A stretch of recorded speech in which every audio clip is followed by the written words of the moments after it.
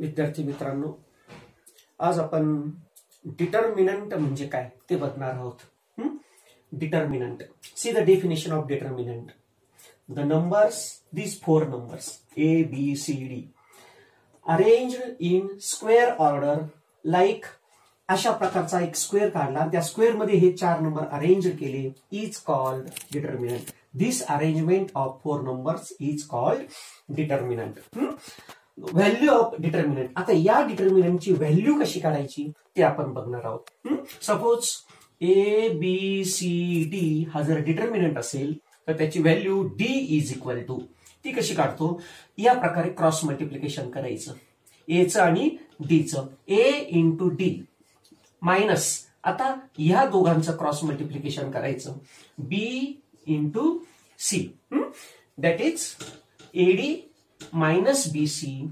This is called the value of the determinant. या डिटर्मिनंटची ही असते value. आता हे अजून जास्त समजून घेण्यासाठी आपण एक्सरसाइज बघूया, practice set. Find the value of determinant. आपण प्रॅक्टिस सेट 1.3 बघूया. त्यातला पहिला क्वेश्चन आहे find the value of determinant.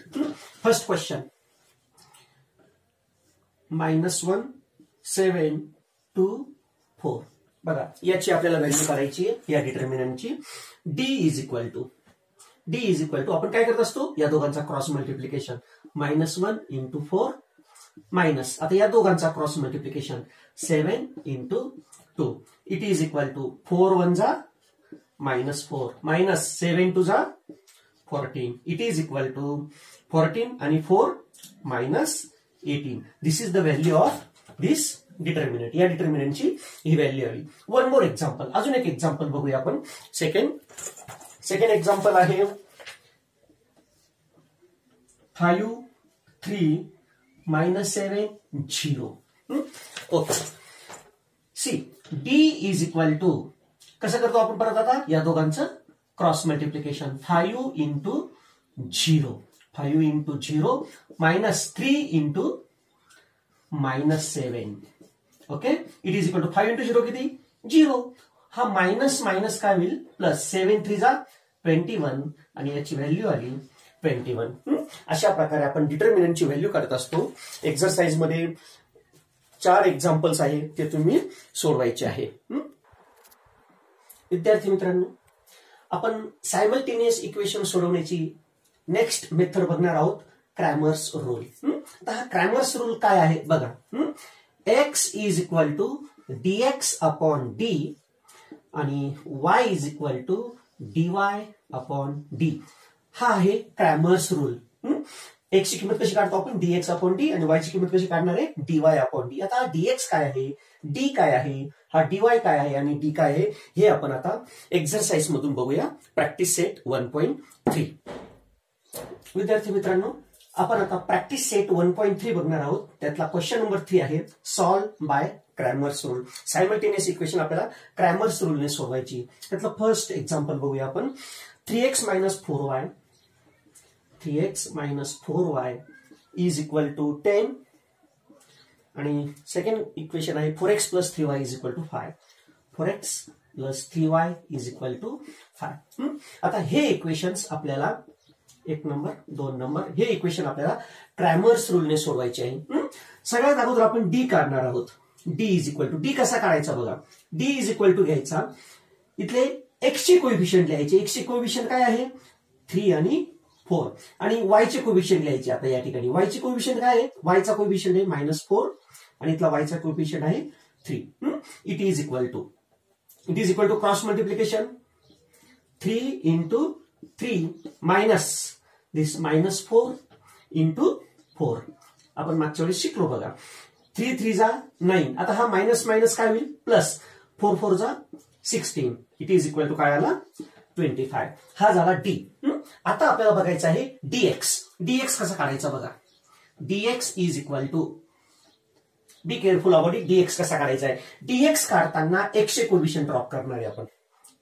काय म्हणतो मी, डीएक्स काढताना काय करायचं आहे, एक्स चे कोएफिशियंट ड्रॉप. मग त्या ठिकाणी कोणते लिहायचे, त्या ठिकाणी लिहायचे हे कॉन्स्टंट. कॉन्स्टंट काय आहे 10 आणि 5. आणि आता y चे कोएफिशियंट -4 आणि 3. अशा प्रकारे dx घ्यायचा असतो. इट इज इक्वल टू परत cross multiplication 10 into 3 minus 4 into 5. It is equal to 10 3s are 30 minus plus 5 4s are 20. It is equal to 50. हा आला dx. आता बघूया आपण dy कसा काढायचा. dy is equal to बघा मी मागच्या वेळेस सांगितलं होतं की dx काढताना x चे ड्रॉप. आता dy काढताना काय करायचं मग y चे कोएफिशिएंट ड्रॉप. y चे कोएफिशिएंट ड्रॉप केले बघा. काय उरला इथं फक्त x चा कोएफिशिएंट काय आहे 3 आणि 4. हे x चे कोएफिशिएंट आणि y चे कोएफिशिएंट ड्रॉप केले त्याच्याऐवजी कॉन्स्टंट लिहायची 10 and 5. It is equal to परत cross multiplication 3 into 5 minus 10 into 4. It is equal to 5 3s are 15 minus 10 4s are 40. आता 40 मधून 15 गेले किती उरतात -25. ओके देयरफॉर आता bye Cramer's rule. Cramer's rule काय Cramer's rule x is equal to dx upon d आणि y is equal to dy upon d. It is equal to dx आपण कुठे काढला बघा ह्या ठिकाणी dx 50 अपॉन d ची व्हॅल्यू किती आहे 25 आणि y ची व्हॅल्यू dy किती आहे -25 आणि d किती आहे 25. Therefore it is equal to किती आला हा 2 आणि हा किती आला -1. देयरफॉर आन्सर लिहायचं x ची किंमत मिळाली 2 आणि y ची किंमत मिळाली -1. अशा प्रकारे हा क्रॅमर्स रूलने आपण सायमल्टेनियस इक्वेशन सोडवू शकतो. विद्यार्थी मित्रांनो one more example 4m plus 6n is equal to 54 आणि 3m plus 2n is equal to 28. आपल्याला कोणत्या पद्धतीने सोडवायचंय क्रॅमर्स रूलने ना. याला इक्वेशन नंबर 1 याला इक्वेशन नंबर 2 क्रॅमर्स रूलने सोडवायचं. आपण पहिले काय फाइंड करत असतो d is equal to m चे कोएफिशिएंट 4 आणि 3 आणि n चे कोएफिशिएंट 6 आणि 2. Okay it is equal to 4 2s are 4 into 2 minus 6 into 3. It is equal to 4 2s are 8 minus 6 3s are 18. It is equal to 8 minus 18 किती -10. हा मिळाला आपल्याला d. आता बघा इथं व्हेरिएबल m आहे. आपण काय फाइंड करणार आता dm is equal to find करताना काय आपण m गेला.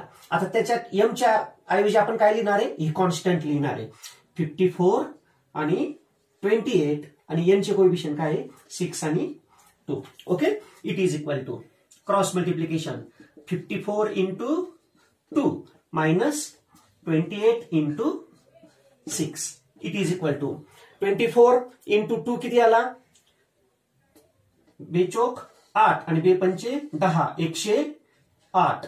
ओके मायनस 6 into 28 किती येईल -168.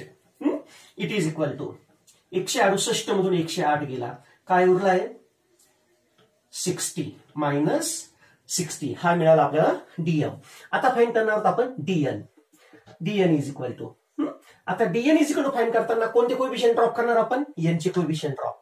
पहिले आपण m चे कोएफिशिएंट लिहून घेऊ 4 3 आणि आता dn फाइंड करताना n चे कोएफिशिएंट ड्रॉप केले त्याच्याऐवजी काय लिहिले आपण कॉन्स्टंट 54 आणि 28. It is equal to cross multiplication 4 into 28 minus 54 into 3. It is equal to 4 into 28 किती येईल 4 into 28 मिळतो आपल्याला 112. 4 8 32 हातच्याला 3 4 2 8 8 आणि 3 11 मायनस 3 चौक 12 हातच्याला 1 3 5 15 आणि 1 16 162. आता 162 मधून 112 गेले किती उरतो -50. ओके चला आता बाय क्रॅमर्स रूल